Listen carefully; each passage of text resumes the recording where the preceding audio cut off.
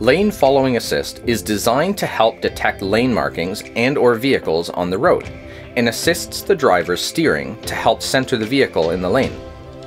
The front view camera is used as a detecting sensor to help detect lane markings and vehicles in front. The system needs to be able to read the road, and the driver is kept notified of this through the display.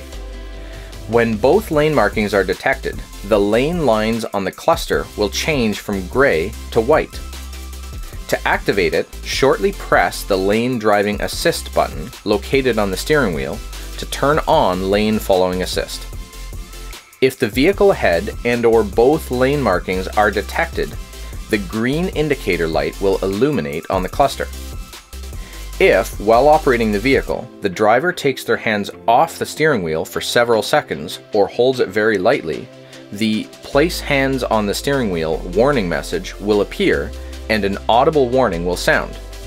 And the warning will escalate, and eventually a "Driving Convenience Systems Cancelled" warning message will appear, and lane following assist will be automatically cancelled.